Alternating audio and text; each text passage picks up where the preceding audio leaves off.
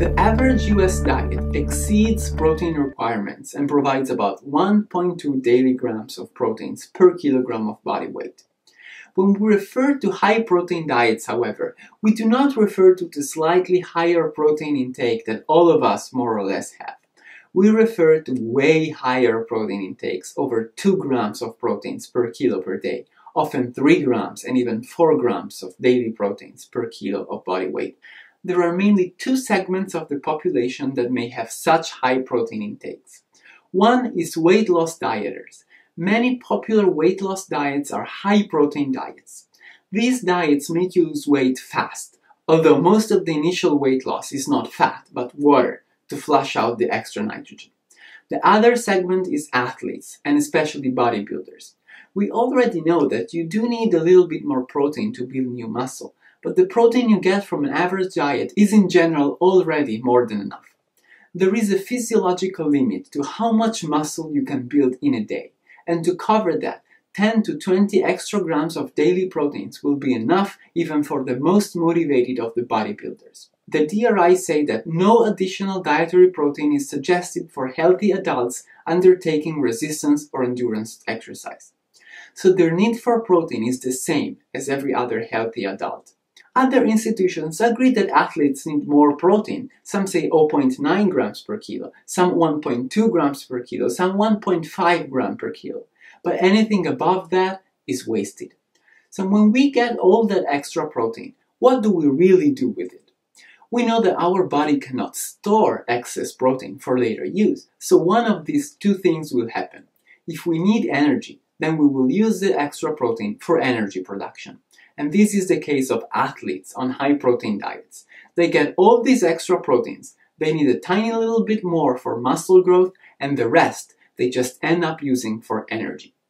The other possibility, if we do not need extra energy because we are sedentary, then we will have nothing else to do with these proteins other than converting them to fat and store them in our adipose tissue. This is what often happens to athletes when for one reason or another they stop exercising. But they keep eating the same way they were eating before.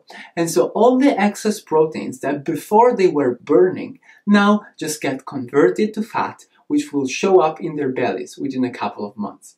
Many of them will blame the lack of exercise, but really the problem is not just that they stopped exercising, but that they kept eating as if they were still exercising. And now all those extra proteins, they are not burning anymore. Our next question is there any particular concern with high protein diets? We already know that going on high protein diets is mostly useless, but is it harmful? One concern that is very often brought up is that excess protein overburdens the liver and kidneys because of the work they have to do to catabolize them. Remember, the liver has to remove toxic ammonia, turn it to urea, and send it to the kidney for prompt clearance. Early nutrition scientists concluded from this biochemical fact that somehow your liver and kidney get tired or even damaged from doing this extra work over the long term. But the truth of the matter is they don't. We have studies done with athletes eating insanely high amounts of proteins for extended periods of time, and their liver and kidneys don't really care. Our liver and kidneys are perfectly equipped to deal with protein catabolism without any problem, as long as they're healthy. If they are not, so you have liver disease or kidney disease, then protein intake needs to be more controlled. Another possible concern is simply that you may be getting excess calories.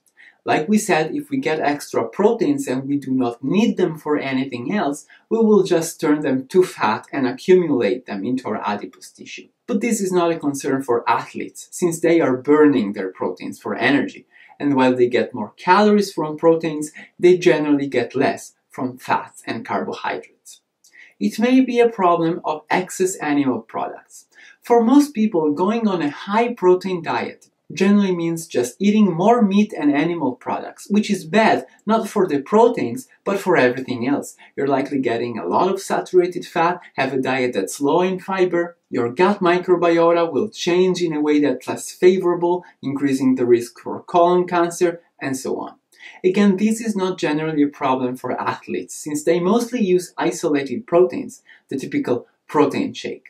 But for normal people going on a high protein diet, they'll just eat a lot more animal food. Dehydration is another possible concern. Remember that high proteins induces water loss, so if you're not drinking enough, that may become a problem. It is, however, a minor concern since generally we drink enough water. The most significant concern associated with high protein diets is that they increase urinary excretion of calcium. When you go on a high protein diet, you start flushing out a lot of calcium. And we're not exactly sure why this happens, but very likely it is because to catabolize amino acids, and especially the sulfur-containing ones, methionine and cysteine, we generate acids that need to be buffered to maintain the right blood pH. The kidneys normally do that, but if we have a lot, then the kidneys alone cannot do it anymore. And so we use calcium to buffer these acids, make salts, and flush them out. The first consequence of this is an increased risk for kidney stones formation, although this only happens in genetically predisposed individuals. The other concern is bone mineral loss and risk of osteoporosis and bone fractures. Indeed, if we're not getting enough of this calcium from diet, we will need to steal it from our bones to buffer the protein-generated acids. And if this happens over and over again, we will deplete our bones of their precious calcium. Once again, for athletes, this is a minor concern because resistance training is so good at increasing bone strength that it more than compensates any possible issue with calcium. So in conclusion, exceeding protein needs is unnecessary because we already get enough from our normal diet. But for athletes, it is not a major concern. They'll just use the excess protein for energy. However, for sedentary individuals, long-term excess protein can be detrimental. It's a lot of excess calories, it's a lot of animal products, and it will increase calcium excretion and therefore risk of kidney stones and loss of bone mineral density. On top of their function as part of proteins, individual amino acids may directly intervene in some metabolic pathways on their own, or a starting material to build other important non-protein regulatory molecules. For example, the amino acid tryptophan is precursor of the vitamin niacin and of the neurotransmitter serotonin, and for this reason it has been marketed as an individual supplement for pain, depression, or insomnia. The amino acid tyrosine is the precursor of neurotransmitters dopamine, adrenaline, and noradrenaline, as well as the skin pigment melanin, and the thyroid hormone thyroxine together with iodine. Glutamate is used to build the neurotransmitter gamma-aminobutyrate by decarboxylation. Cysteine is used to make taurine, essential for bile acids metabolism, muscle functioning, and many more.